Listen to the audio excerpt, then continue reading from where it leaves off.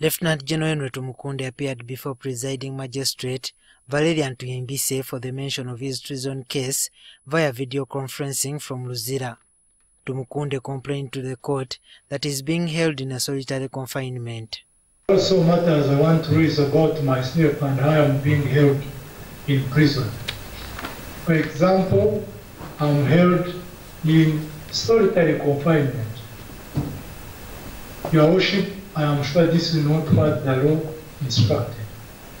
The retired Army General has complained about not being allowed a change of clothing for the time he has spent in jail, which is almost 2 months. For example, Your Worship, you've not been in this court before, but you must be wondering why I'm wearing one shirt across all these sessions. It is because that's the only shirt I came with, and that's the only shirt I must come with to court.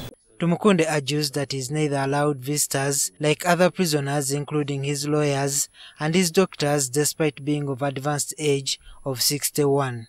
At least my lawyers be allowed to access me, and we find a solution for it. Your Worship, it is very, very important that when I need to access my lawyers, I be allowed to see my lawyers. The spokesperson for the Uganda Prison Service has responded to Tumukunde's allegations.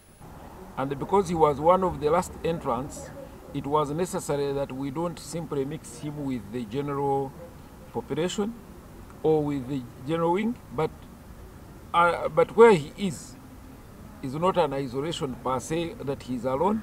As far as I'm concerned, clothes, he has enough clothes that are required in a prison. Because in a prison, prisoners put on uniform.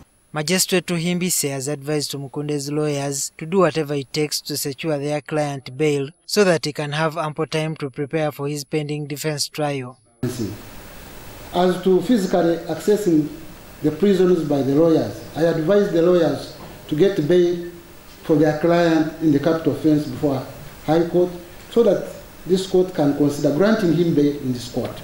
If High Court has denied you bail, you know the next step to do. The former security minister was on 18th March 2020 charged with treason and unlawful possession of firearms and ammunition and was remanded to Luzira prison. Prosecution's Joseph Chomuhendo informed the court investigations into the case are still ongoing. We told court that we need the state to be more firm in their position of where exactly they are with their investigations because it affects how we prepare our defense.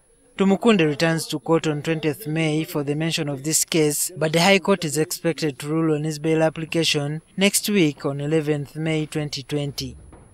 Juma Kiria, NTV.